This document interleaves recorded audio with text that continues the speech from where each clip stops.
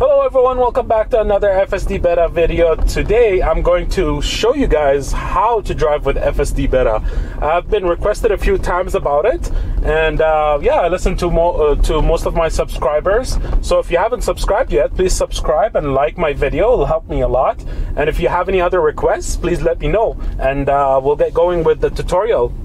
Today I'm going to talk about how can you drive with FSD Beta. I know a lot of folks are soon going to get FSD Beta, especially version 11 coming up soon. Maybe I think even 69.4.1 or .3.2, I think.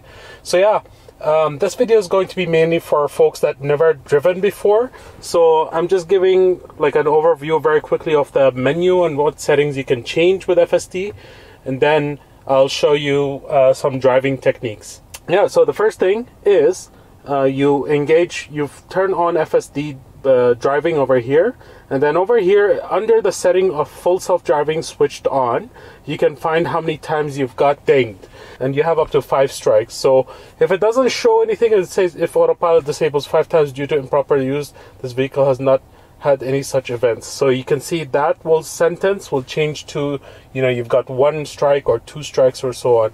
And then there's also the assertive, average, and chill. So I've driven on chill for a very long time. I really don't find that it makes a big difference, but play around with that a lot. You know, it depends on, there's going to be a lot of lanes changing and stuff like that, so play around with that a lot. I had it on average for the longest time. I put it on assertive right now. I really don't see much difference.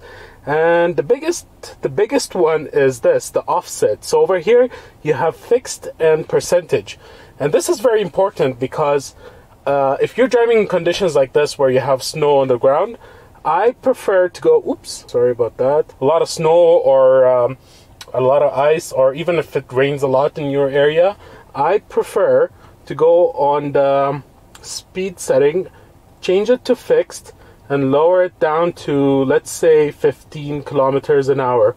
I think in miles it'll probably be 10 miles or 8 miles per hour or something like that. So lower it down to minus 15 before you even engage FSD for the first time. I think that is very, very important.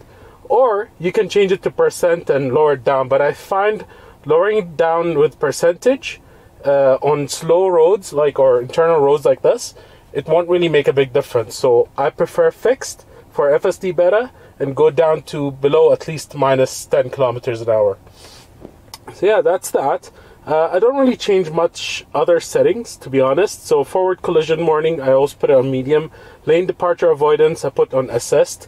So yeah, I mean, like, these are all my settings if you want to use them, or if you want to use your own settings, that's also okay. So yeah, speed limit is the most important one. Sorry, for speed limit as well, I use plus 10 kilometers an hour. You can increase it more if you want, and I use relative. So yeah, that's that. So the other thing also I wanted to show you guys, if you are trying to get FSD, all you do, if you want to really trigger it and try to download it because you know that other folks are getting it right now, you go to software and you scroll all the way down and you hit on advanced, and then your car will start loading and says your software has been updated or there's an update available, and it kind of triggers it at that point. I find that's the best way to get a software update. I think the last 2 or 3 FSD Beta softwares I've been getting, it was all through this. I had to go manually to the car and scroll down to software and wait for it to load, and then it pops up and starts downloading. If I check to the app, it doesn't really change that much. So the other few things I'll add before we go is that I have a sign, and I'll show a picture. I'll put a picture of it right now. I have a sign that shows that this car is being driven automatically or by autopilot, and so be aware. Now, I used to use this sign a lot at the beginning when I first started driving with FSD, like 6-7 months ago, but FSD Beta was terrible back then. Right now it's way better, so I don't really use that sign, but it doesn't hurt to put it. I recommend for the first few drives to put it on, just so that you know, people around you are more aware and they don't tailgate you and all that stuff. So I'll get to tailgating soon. Let's go for a drive, and I'll talk about the last few things that I wanted to mention. All right, so you hit on drive, and then you wait until you get the symbol over here that shows FSD Beta's, you can engage it, which is the steering wheel icon, and then you just I just wanted to make sure, where am I now with the speed? Yeah, I'll just use 9 kilometers an hour right now, or minus 9 kilometers an hour, because I'm pretty much used to FSD Beta in snow, but I recommend lower than that for new beginners. So okay, I'll engage FSD and we'll see how it goes. So the most important thing when you're driving with FSD Beta is your situational awareness, basically. Be very, very aware about all the cars, all the person, all the people, all the pedestrians that are around you, and slowly your tolerance to disengage will increase as your confidence increases with the software. So right off the bat, don't just let it do whatever it wants and be confident with it. Don't do that, because there's so many instances, even till now, that FSD Beta just takes a sharp left or a sharp right, or like right now, I don't know why it's going so close to that. Yeah. And the other thing, as you can see, I took over with the steering wheel, but what happens is that the car still continues to move. So when you're taking over with the steering wheel, don't forget that your normal autopilot is still on, or basically your cruise control, which is the basic speed, what do you call it, like fixing of the speed and all that stuff. So when you're on a stop sign like this, check your left and your right, and be very wary about when on the turns, because we've got some phantom braking over here. And always, the other thing as well, always check your rear mirror. So that is the most important thing. When I used to drive, like when you go for your test and you're driving school and all that stuff, they always tell you have to check your rear mirror every few seconds. I feel like I apply that much more rigid, like much more strictly right now with FSD Beta, because you always have to know what's behind you, because out of nowhere FSD Beta is gonna hit the brakes. And then if there's a car behind you, it doesn't mean you should disengage and not drive with FSD Beta. Keep your foot floating just on top of the accelerator pedal. That way, if there's a slight phantom brake, all you gotta do is just tap the accelerator a little bit and push the car forward, so that it doesn't brake hard on the driver behind you. So that's one of the key most important things, and FSD Beta is going crazy now over here just because of a snowbank. Ooh, yeah. I don't want it to drive like that, so that's a disengagement. So even though I've driven, like I think it's gonna stop, but I don't want it to be in a situation where it's going to be very awkward for other cars. So yeah, I don't think there's anything else. What else is there? Like the situational awareness, defensive driving. Apply defensive driving techniques a lot. Like if you think that you can like anticipate some situations gonna happen where it's not gonna be, it's going to cause like an accident or anything like that. So like something like this, so the car starts sliding, and your car might lose control and hit the parked car. That's very important to disengage at those moments. So let's see about this turn, how it's gonna do this turn.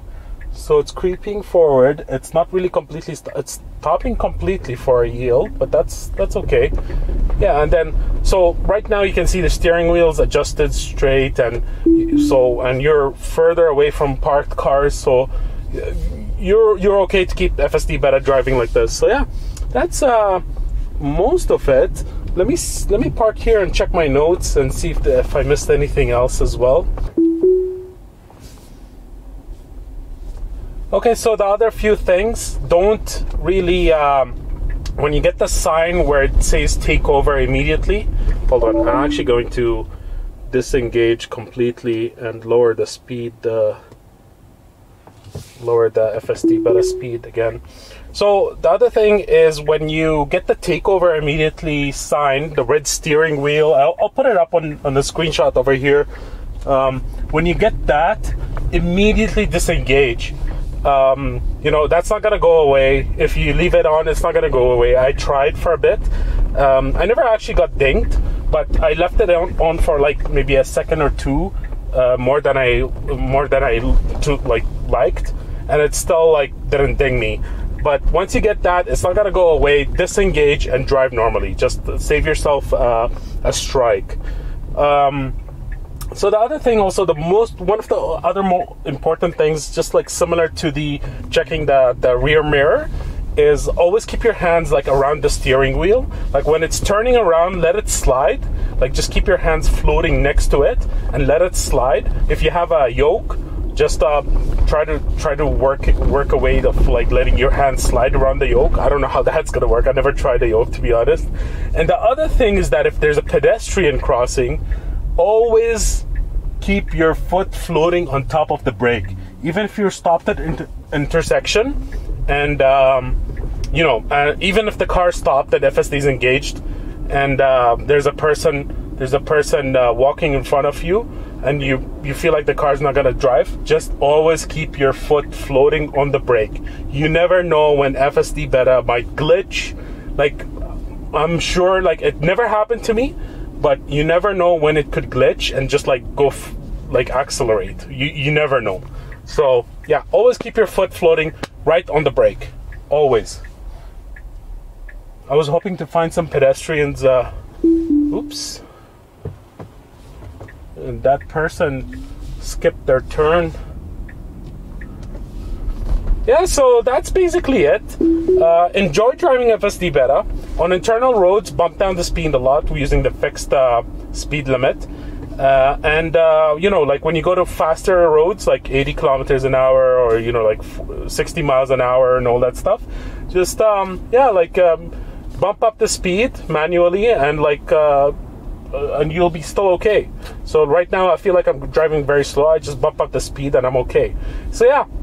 Be safe, guys, and always check your surroundings whenever you're going on a left turn, right turn, and all that stuff. Take it very slow. Start with the internal roads, then start going to intersections, and yeah, don't really complicate things, like do complicated drives all of a sudden, like from the beginning, and yeah, you'll be okay. So thank you so much for watching, and if you really like this tutorial, please hit the like button and subscribe to my channel. It'll help me a lot. Thank you very much. Have a nice day.